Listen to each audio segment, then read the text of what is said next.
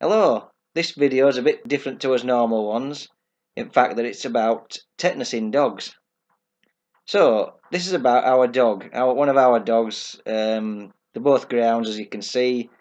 Now Tommy is the big black one, and Tommy has just had tetanus.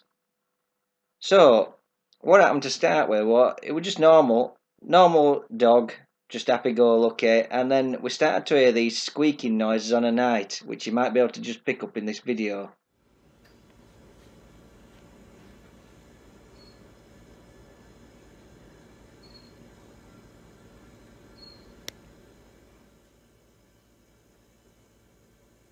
What it was, he seemed to be uncomfy on a night.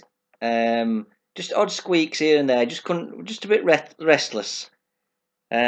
So this went on for about a week or two, and then he started limping a bit on walks. So we decided we'd take him to the vets because we thought it might be arthritis or just because he's getting old. He's about 8 now, so he's getting, he's knocking on for a greyhound. So we took him to the vets, and they put him on Metacam, thinking it were arthritis as well.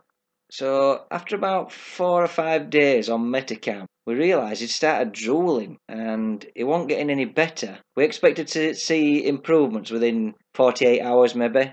So we took him off a Metacam because it wasn't doing him any good. In fact, it looked worse. About 3 or 4 days after that, we decided to take him back to vet. He wasn't getting any better and he'd come off Metacam, so he wasn't actually getting any better. We couldn't see any improvement. Now, the vets asked us the first time, had we seen any cuts on him, which we hadn't. And when we come to him the second time, they asked us if we'd seen any cuts, and they checked him out. And I said to him, look, you could poke him in the eye, and he wouldn't blink. And that's when they really started to worry about him.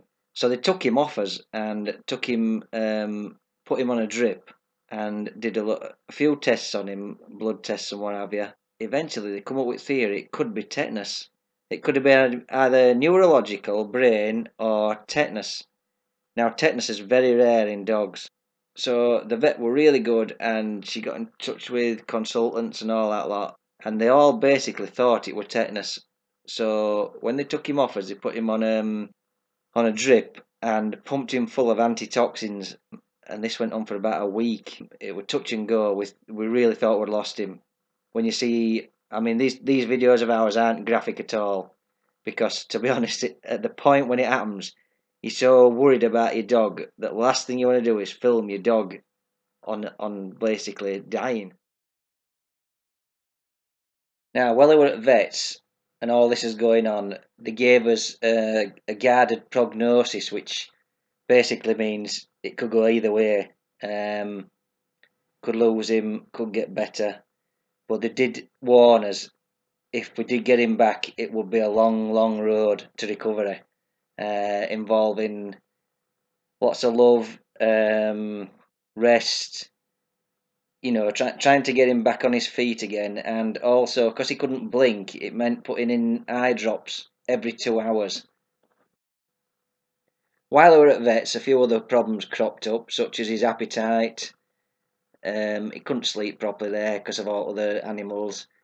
So Liz went to see him on a few occasions just to take him out for a little walk, little poddle around woods. And he'd eat for her, he'd eat little tidbits, she'd take him little bits of beef slices, stuff like that, just something to give him a bit of an appetite. And the vets decided in the end that it would be better if he came home, because they could see that every time she came, he improved. So they did warn us it were going to be hard on us, and so he came home. So here's a still picture of Tommy while they were at vets. So you can see he looks fairly normal until you look at his lip. So his lip is still sagging. You can probably see a little bit of drool. Also, his eyes, he's not blinking. And also his ears are stuck in like a 45 degree. They're not moving at all. Tommy's just come home from vets. And how Al went mad, but obviously can't film it, so what is it, 8th of March. So still can't blink properly, but he's looking good. He's got his little sheep bandage on. He's just had a load of sausages and stuff. Cooking him some beef. trying to get a bit of an appetite going again. Otherwise, you're looking good, ain't you? You know what Al's like.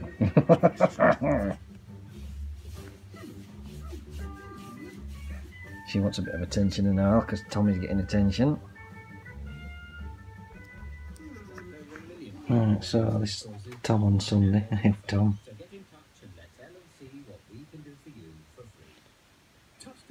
He's just had his breakfast and his pills, so he's a bit zonked now. Slept downstairs with him last night. Don't know what to think yet. Don't want to give up on him, do we, lad? Oh. He's had a bit of something to eat and that lot. So we shall see. This is Tom now, after Alice has just come back home. With Mum. And he's as perky as out. Who knows? No, we've got him back 3 weeks. Because we had him home a week, didn't we? We got him on a Friday. Oh no, did he go? I think he's been home 2 weeks. Yeah, maybe 2 weeks then. Haven't you, Tom? Maybe I'm thinking it's longer. He's been home 2 weeks. Let's have a look at your face. There's his face, there's his face. His eyes still aren't working properly, but they're a lot better. That's for that thing there, well. Yawning up walk. Thanks, Tom. He's been back 2 weeks. Right, so Tommy boy's just been to the vets and she's really chuffed with him. He's doing well. She's happy with his progress, so he's got another appointment in a month. He's just had a wee, hasn't he, lad? He's just had his tea. Oh, he's off out again. Where's he going out? He's going to go and rub up against the thing. You alright, Tom? Get the dribble coming off him. Better go and get that off his, look at the state of his chops. Let's get that dribble off your chops, hey? Yeah. Dribbly chops. Is that what we call him? Otherwise he's doing really well. Yeah, he's just rubbing himself up against the fence as usual. His favourite job. She said it looked like a seal, he's that shiny.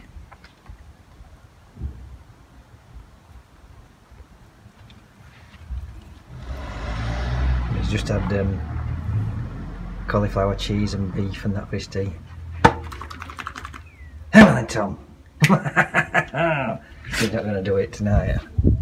Join us on the prowl for the lesser spotted greyhound. Ah, here he is. With his brought him back. Now then, you have to watch these things because they can pounce at any moment. Oh, his little legs are going, you see, he knows.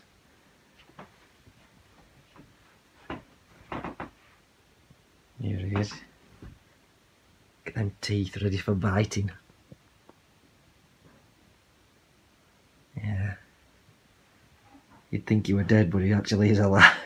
He actually is alive. Right then. Just come upstairs to find this. 1 feet, 2 feet. Hang on, there's a third one there. 4 feet. How tight's that?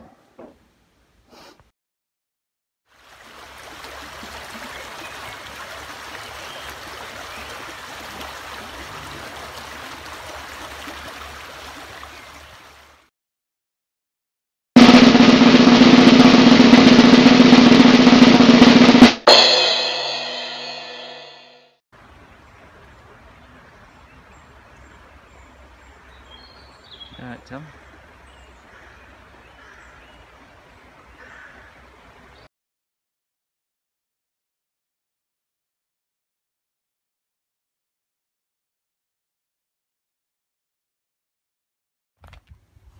And just so his other dog, Alice, don't feel like she's been left out, here's some clips of her.